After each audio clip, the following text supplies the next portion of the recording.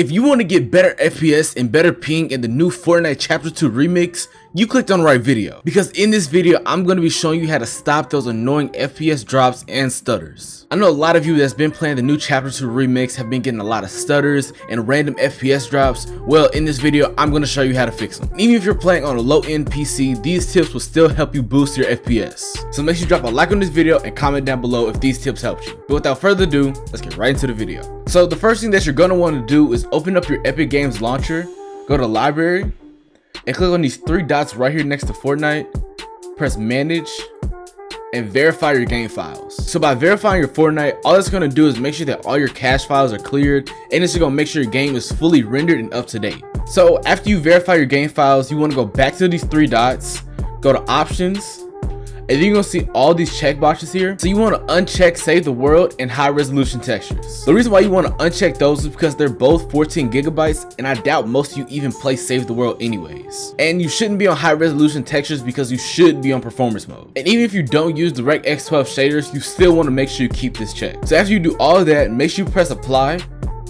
and then it should verify your game files again. Now that was just the basics, so here's where the real stuff comes into play. You want to go back to these three dots, click on manage, and go to this little file tab right here. Then from here you want to go to Fortnite game, binaries, Win64, and you want to scroll all the way down until you see Fortnite client Win64 shipping. You want to right click on that, go to properties, go to compatibility, and you want to click disable full screen optimization. Then you want to go to change high DPI settings and make sure this box is clicked right here. Now for those of you who don't know, when you play Fortnite in full screen, it gives you less input delay. So by doing this right here, this will make sure that every time you load up Fortnite, it will always be in full screen. Now I know some of you do have double movement and booting on your keyboard, so I'm not too sure if this will mess any of that up. So if you don't want to do that, you can go to your PC settings, go to display, then come down here to where it says graphics settings.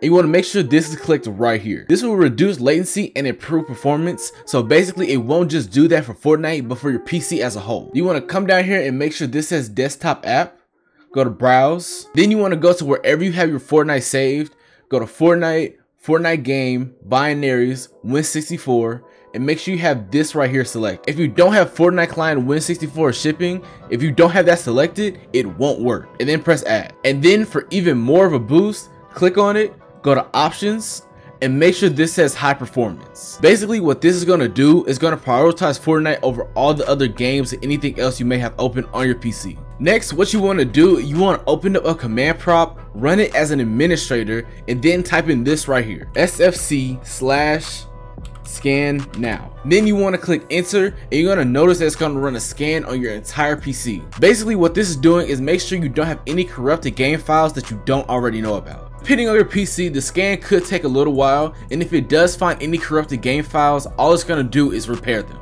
Then once your PC has finished the scan, you want to go back to your command prompt, run it as an administrator, and copy and paste this from the link in the description. Then you want to type in the search bar edit power plan. Then you want to go to your power options and select ultimate performance. This could be the main reason why your PC is underperforming and you feel like you're getting so many stutters and frame drops. So after you do this, you want to make sure you restart your PC and then open up Fortnite. So this next tip is for those of you who have really bad PCs. You want to open up your Discord, scroll down to where it says advanced. You want to turn off hardware acceleration. Basically what this does is it uses your GPU to make Discord run smoother. And it literally says turn this off if you are experiencing frame drop. So once you load up Fortnite, you might notice your game looks a little bit different. Don't worry, it's supposed to. And if it changed your rendering mode, don't worry, it's also supposed to. So just put it back on performance mode. But make sure you copy all of these settings right here. Now I do have my view distance on far and my textures on medium, just so it looks better when I'm recording, but you should have it all the way turned down. Then you want to go a few tabs over, and where it says extra game options, you want to have all of these turned off. These are just extra stuff that you have running in the background that you don't need. Then of course you want to have your replays turned off. You could turn on sleep mode. I don't think it really makes a difference, but these two right here, you definitely want to have these turned off. Then all these gyro aiming options, you want to have all these turned to the lowest possible, because again, it's just extra stuff running in the background that you don't need. And yeah, that's pretty much it for this video, guys. Hope you boys did enjoy. Make sure you drop a like down below and comment if these tips did help you. But it's Winter, I'm out, peace.